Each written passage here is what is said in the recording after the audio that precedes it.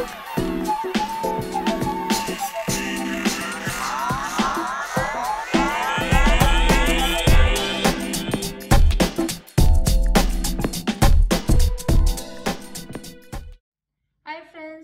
we are going to learn to make Marwari Khadi. For that we took 1 cup of yogurt. This was yogurt which was kind of old, not your fresh yogurt, because this becomes a little sour, and you can let it sit outside for 5 to 6 hours before you cook it, so it gets the sour taste even better. To this we are going to add approximately 3 tablespoons of besan. So in fact 2 tablespoons is enough. Yeah, we're going to add 2 tablespoons of besan, mix this well, and then sieve it so that there are no lumps after you're mixing. So you can increase your besan if you want a little bit of a thicker curry. Marwari Khadi is a little more on like the thinner side, so that's why I reduced my quantity of besan, but 2 to 3 tablespoons just sounds right with 1 cup of curry, 1 cup of yogurt. Alright, so we're going to sieve our curry mix, the yogurt and besan mix, so that there are no lumps. Once you've mixed the blend,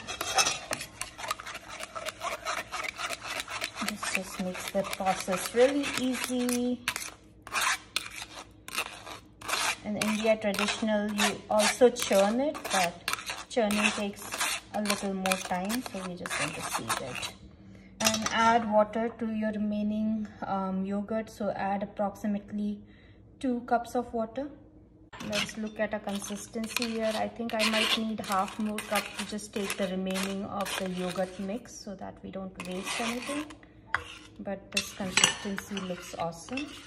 So let's just, I think since we are going to boil it, we probably would need 1 more cup of water. I can feel it, so I'm going to wash my container, put 1 more cup of water to this, and then our consistency of our curry will come out really well. Okay friends, we're going to start making curry. For that, heat your pan, add approximately 1.5 tablespoon of ghee, 1 to 1.5, whatever you prefer. If you want it less greasy, you can reduce your quantity. To that again add 1 teaspoon of mustard seeds.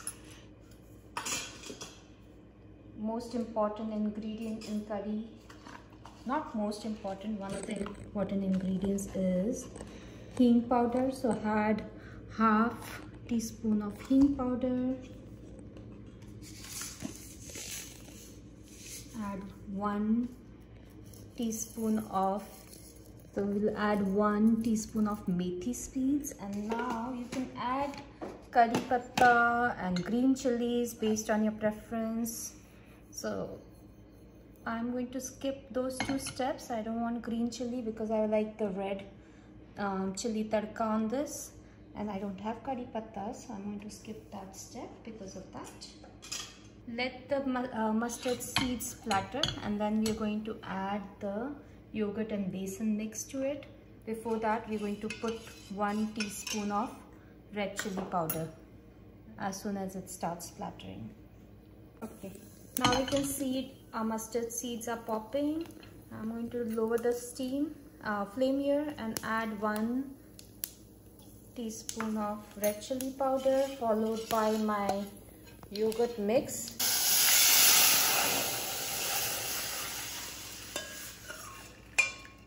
Okay, with curry it's very important. Now we turn on the flame a little higher, or on the high side.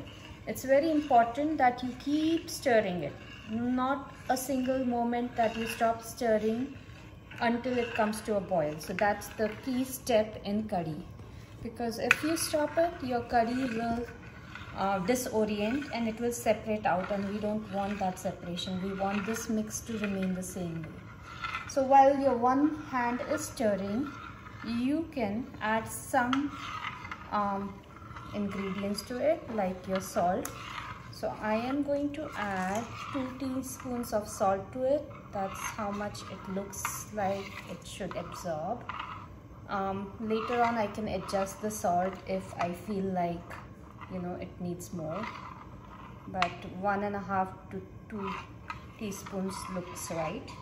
Then I'm going to add half teaspoon of turmeric powder, and my hands are stirring, my other hand is stirring, or if you have a helper, great. So we add turmeric powder, and you can add these ingredients to your mix beforehand so that you don't have to multitask here. And we are going to add half teaspoon of dhaniya powder. And that's it. Now you keep stirring. That's all you need to do with curry.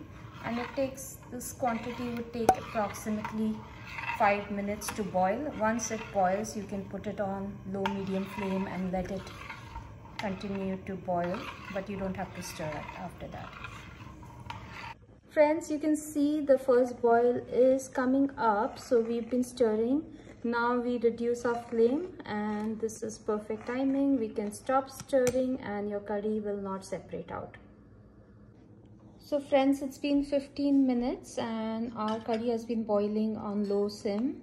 So you can say it's doing really well. I can see some of the ghee floating up, and that's kind of a sign that the curry is almost done. So we're going to let it sit here for another 15 minutes on low flame. Okay friends, our curry has been boiling for 30 minutes and you can see that the ghee is floating up. That is a sign that our curry is ready.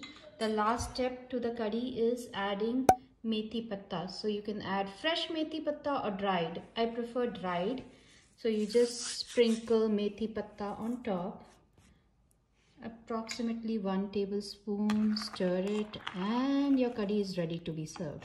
Some people like additional tadka, but our curry really doesn't need additional tadka because we can see the ghee floating up. So, and it smells really awesome.